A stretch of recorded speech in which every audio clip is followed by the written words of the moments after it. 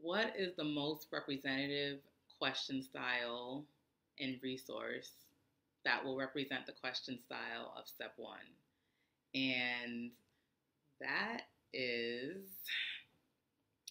drum roll please.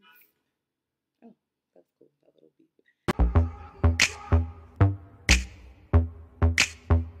Send this video to all of your second year friends, even your first year friends, or anyone who just got into medical school so they can kind of get this tea really early, because this tea is like piping hot, honey. I'm telling you, this is tea. This is tea, honey.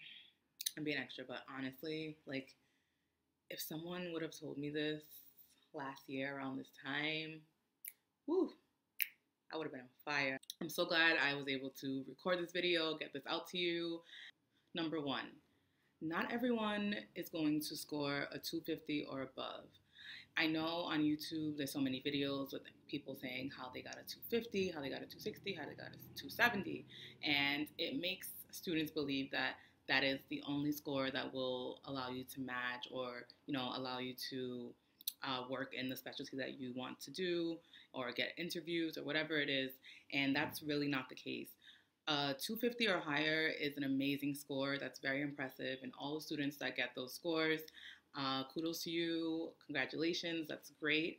But the truth is, when you look at the bar graph of all of the national scores and all the students that have taken step one, most of the scores are clustered around the average, which is 230. So within a little bit above 230 and a little bit below 230, that's where most students will score for step one. And by just having these like precedents of like 250, 260, it kind of makes you feel that, if you're below that, then you're less smart than the next person. And that's not the case. So a lot of those students that scored a 250, 260, or 270, when they took their first NBME practice test, they were probably already scoring 240s. And then you also have to think about some students who have 3 months or more to study for these exams.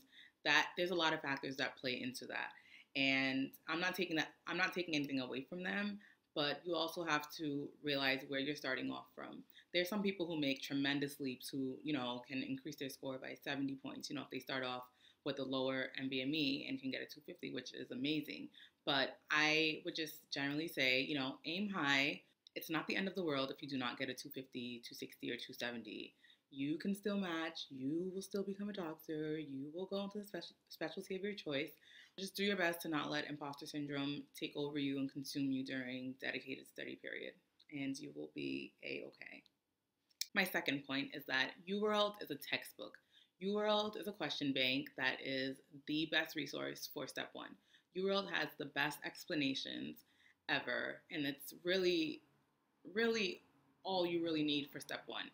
Yes, you need first aid, pathoma, and the rest of them, but UWorld has all the information that you could really ever need. They have so much thorough information, and their explanations for each question is just, honestly, it's like unmatched, I would say, for step one. And a lot of people don't realize that UWorld, though it is a question bank, UWorld is more of like a textbook if you read it as such. So that means that going through UWorld, you want to read your explanations thoroughly, inside and out. If you get a question right, you still need to read every single answer choice to see why it was right or why it was wrong. So that means reading A through E or whatever it is, reading the little summary at the bottom, and making sure that you fully understand that question. So what I learned was that doing UWorld is about quality over quantity. And a lot of people would say, you should finish 80 to 90% of UWorld before you take your test. And that's the mistake that I made. I was doing my best to just like finish these questions, but I wasn't thoroughly reviewing every question that I got. And in the end, looking back, I feel like if I definitely would have just spent more time reviewing questions and maybe finishing even like 60% of UWorld on my second run, I would have done much better, because I would have had a fuller understanding of some of these concepts that I was struggling with.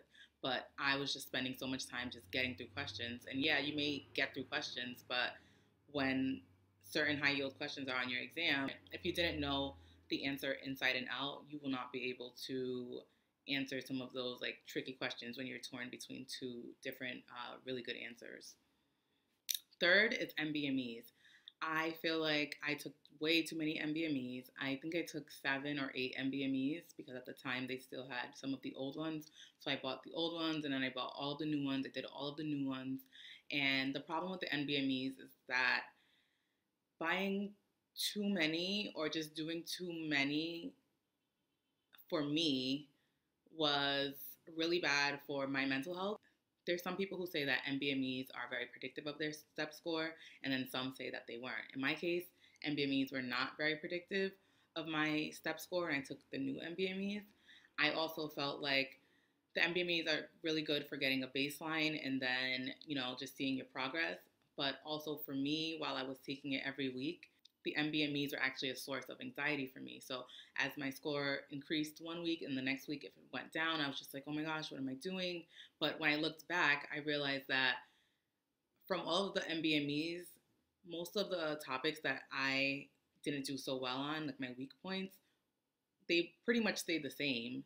So if I would have just looked at the NBME more as a gauge for my strong and weak areas, that would have been more effective than just continually taking NBMEs and making myself feel inadequate week after week after week. For sure, my anxiety definitely played a large part in my overall performance on STEP.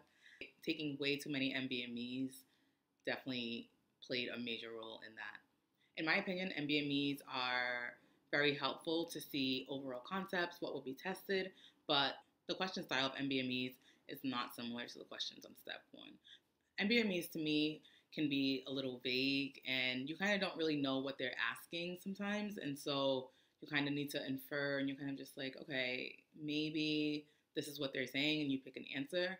That's how I felt. But when I took STEP, I knew exactly what they were asking me. It was just a matter of, do I know the best correct answer? And then sometimes I was between two answers, but the NBMEs were not that straight to the point as step 1 was. So take your NBMEs with a grain of salt, and I say taking maybe 2 or 3 tops. And like I said, it all depends on your study style. If you are continually progressing or whatever it is, do that. But honestly, I think they're more useful for being a gauge of your weaknesses and your strengths, and just to see what is the overall concepts that you need to look into and what are the high yield concepts that may be tested on step 1.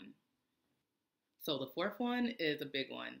So the fourth thing I want to say is that step 1 tests a lot of concepts from first year of medical school. And that's something that not a lot of people know or realize. And sometimes a lot of these concepts are buried in a clinical question. Like for instance, they may ask you about an MI or heart attack. And it seems like they're asking you something about the mechanism or something like that, but then the answer choices are just a bunch of arteries. So when you look at that, that's basically a basic anatomy question. And those are questions that you could have answered as a first-year medical student.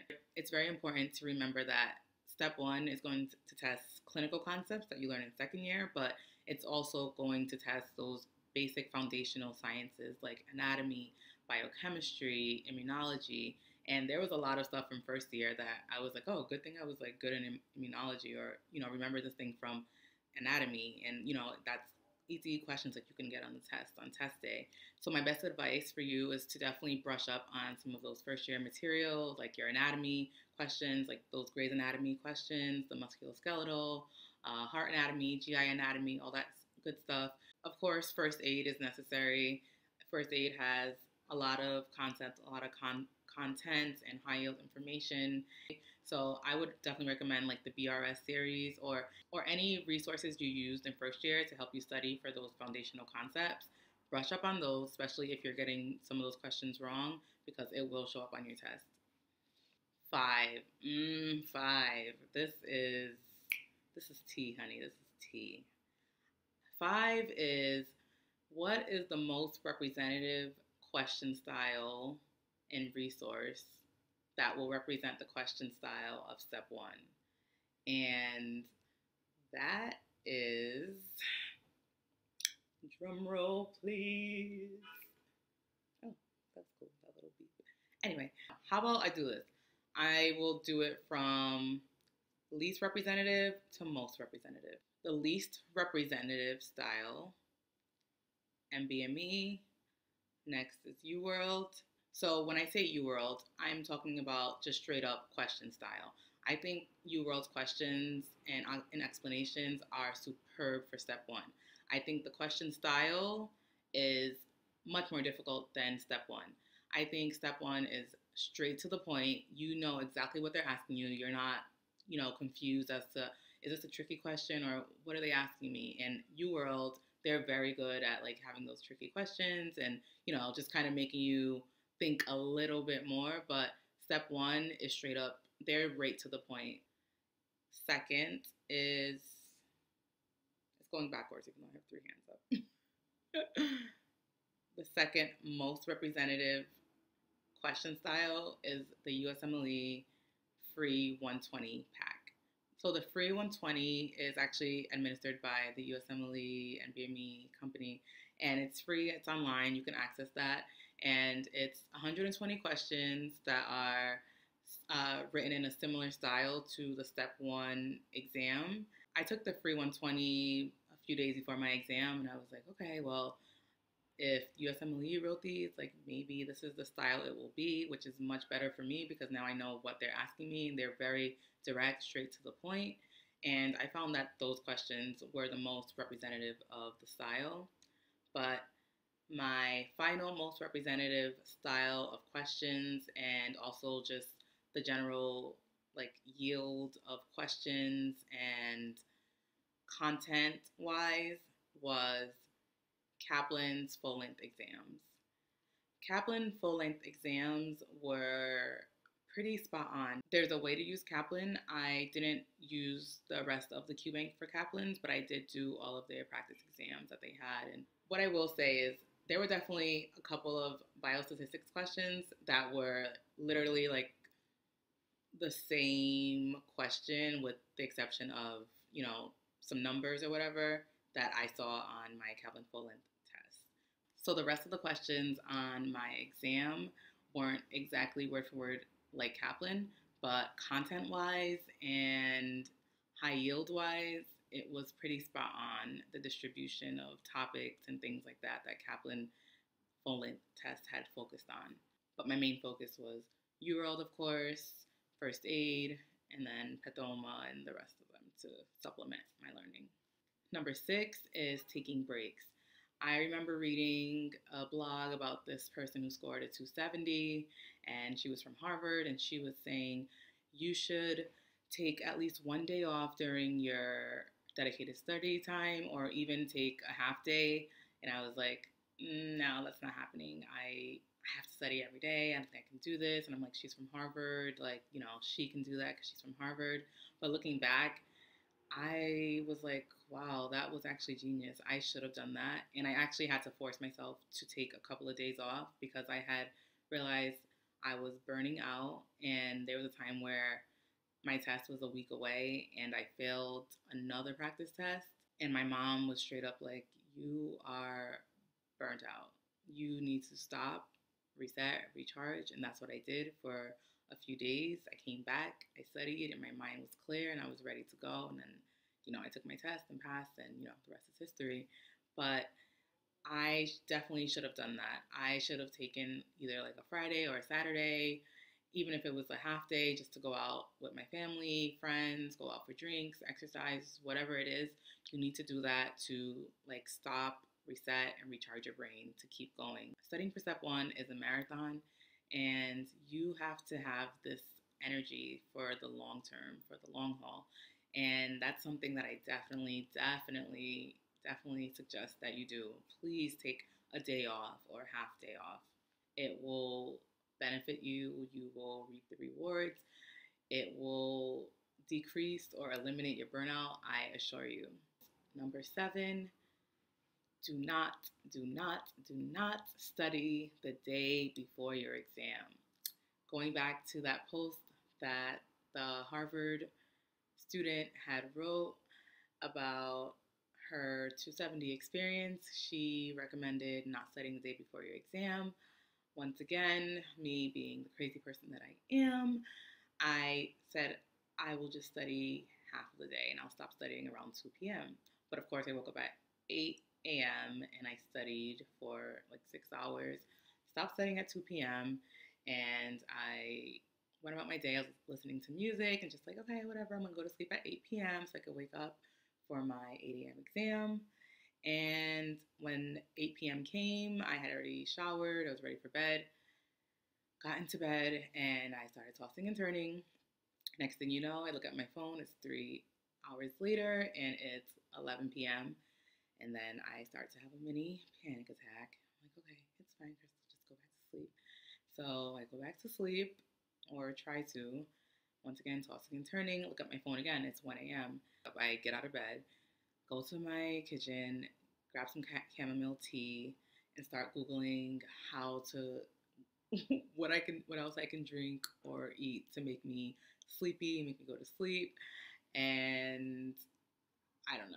I was just out of it. I had the tea, went back into bed, could not go to sleep. I was tossing and turning, freaking out. I'm just like, oh my gosh, I'm not going to sleep. What am I going to do? I'm freaking out.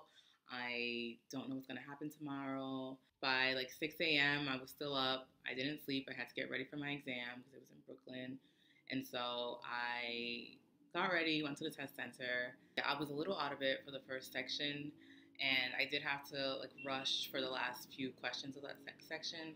But then by the next few blocks after that, my adrenaline kicked in, and I was just like, no, this is a high stakes exam. I gotta click, I gotta do this, blah, blah, blah. So whatever, I finished my exam, and as you know, whatever, I passed. But basically, had I just listened to the students that said, do not study the day before your exam, I probably would have had a clearer mind. I wouldn't have been thinking about the exam. I would have been able to reset and recharge, and I probably would have done way better on my exam.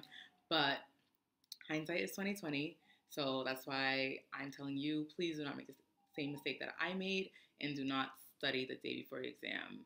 Give yourself that day to rest, relax. You've been working hard, you deserve it, and do not feel guilty. So yeah, that's the 7 things no one ever tells you about STEP. I hope you enjoyed this video. If you did enjoy this video, give me a thumbs up and don't forget to subscribe. Good luck to everyone studying for Step 1. You got this. You'll rock this. Make sure to hit me up on Instagram or email if you're on my newsletter, and I will be there to help you out with anything, any questions that you have. I'm rooting for you as always, and I'll see you in my next video. Bye-bye.